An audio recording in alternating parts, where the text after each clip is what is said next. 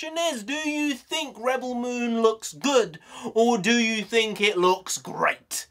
Oh, I think it's great. This is a potentially big franchise for the future. I believe you are indeed correct, but people might disagree, and if you disagree, that's absolutely fine. You're entitled to your opinion. The film hasn't come out yet, so as of now, you cannot technically be wrong. But once it does come out, that opinion will be, well, invalid. But we've got to do fact of the day, page number 172, fact number 2. In 2003, 6 monkeys were funded by the Arts Council of England to see how long it would take them to type the words of Shakespeare.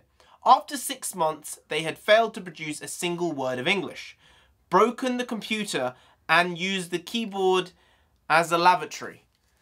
Sounds about right, honestly. Well, monkey say, monkey do, monkey see, monkey do, monkey pee, monkey poo.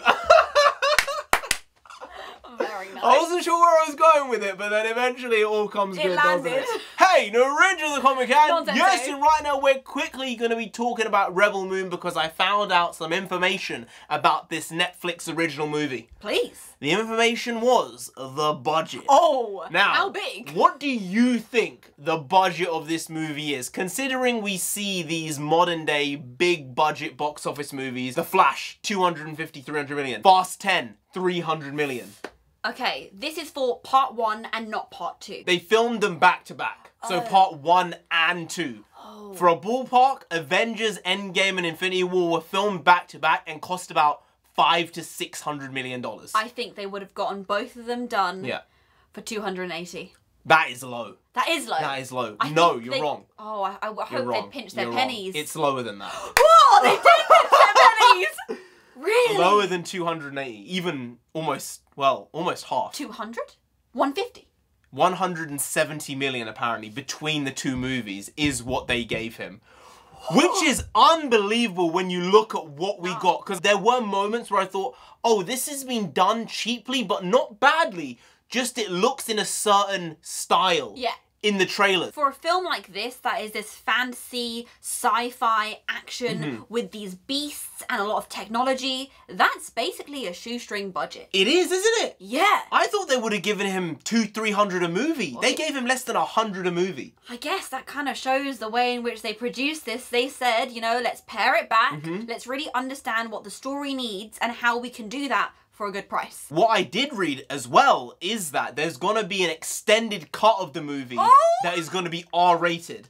So the main film is gonna be PG-13, probably 2 hours, 2 hour 10 minutes, but the extended is gonna be up to 3 hours and R-rated. That's an absolute yes. And that's all within this sub $200 million budget for both movies. It doesn't happen. No. The fact they've been able to do this is actually pretty ridiculous, and it shows this is how movies should be made. Don't just give a $250, $300, $400 million budget to a movie. Actually say no. You're getting 150. No, you're getting 100. Do what you can. If it's a 90-minute runtime, make it 86. If it's 120, make it 110. And then make the movie you want in that time period. That's honestly smart. And I do hope it does get a cinema release, because with that type of budget, $90 million for the first one, it only needs 220 to break even. That's smart.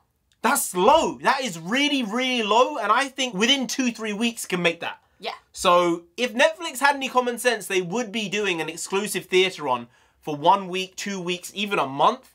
And then dropping it on Netflix. But they want to get people to subscribe to the service. So I get it. They have the control of it. They will see closer to the time what they want to do. But as of this moment in time, it is indeed exclusively and only on Netflix. No, it looks like it's made for the big screen. To be sat there in the cinema, experiencing it with people who, like you, have never seen anything like it because it's a new story. Anyway, guys, if you did enjoy that video, please do like, share, comment, and subscribe to the channel down there. If you didn't, then a hippogriff's gonna come off. You do not No, want that. they do not, do they? No, you do not want that. So just subscribe anyway to avoid that. Now, I've been on Sensei. I've been NarendraTheComic. You've been great, and we'll see you next time. That's tomorrow. If you don't know, we make a video every single day. Been doing it every day for over 5 years now. We aren't stopping until we get to 10,000 subscribers. So do subscribe. Pop back in tomorrow for some of that quality shitty content. Because for hashtag never not here.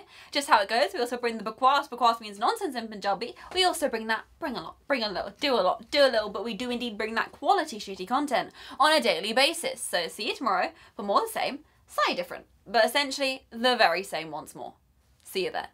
Skadoosh. I got you! I got you! Take that, you friggin' psycho! I got you!